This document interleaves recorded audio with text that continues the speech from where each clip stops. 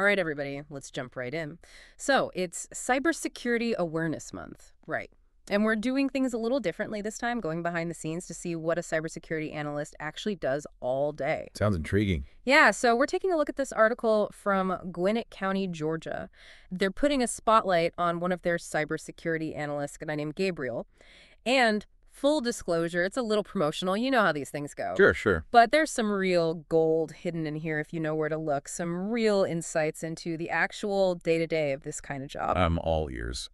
So Gwinnett County, they're handling a ton of sensitive data, right? We're talking resident information, business records, the whole 9 yards. Makes sense. That's a lot of responsibility. Absolutely. It makes them a prime target for cyber attacks, which is exactly why they need someone like Gabriel on the front lines. Yeah. And one thing that really jumped out at me in this article was this phrase, forensic malware analysis. I mean, come on, that sounds like something straight out of a movie. It does have a certain ring to it. What exactly does that entail? Right. So it's essentially digital detective work. When some nasty malware gets into a system, Gabriel's the one who has to dissect it, figure out what makes it tick. I see. We're talking figuring out its purpose, how it spreads, think like a virus, but in the digital world, and most importantly, how to stop it dead in its tracks. So it's not just about fixing the current problem. It's about preventing future attacks. Exactly. And it's not a solo mission either. Gabriel talks about how his team keeps each other accountable, which in a high-stakes field like cybersecurity, that's got to be crucial. Absolutely.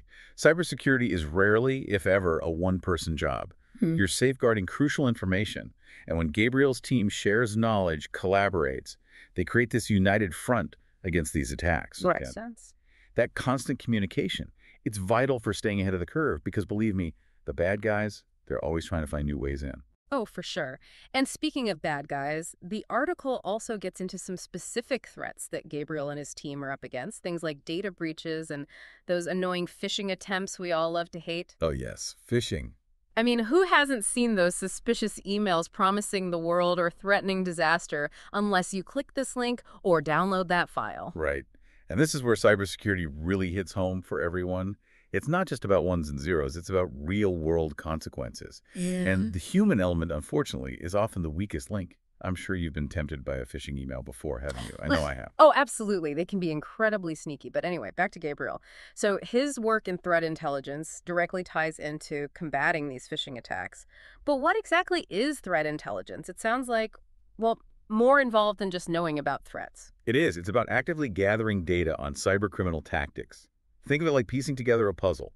You're identifying patterns, then using that knowledge to predict and hopefully block attacks before they even reach your inbox. So, like anticipating the next move. Exactly. But even with the best defenses, there's always that human element, like we were saying. We click on that wrong link, download that infected file, and boom, all those defenses can be bypassed in an instant. Right, right. It makes Gabriel's work and really cybersecurity in general seem even more important. It is. Because every time we see a news story about a data breach, there are real people behind it. You know?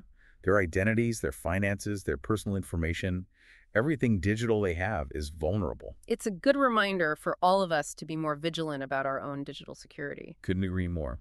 So as we wrap things up here, it's clear that cybersecurity is an ever-evolving field, with dedicated individuals like Gabriel working tirelessly behind the scenes to keep our digital lives safe. For sure. It makes you think, how are we contributing to the solution?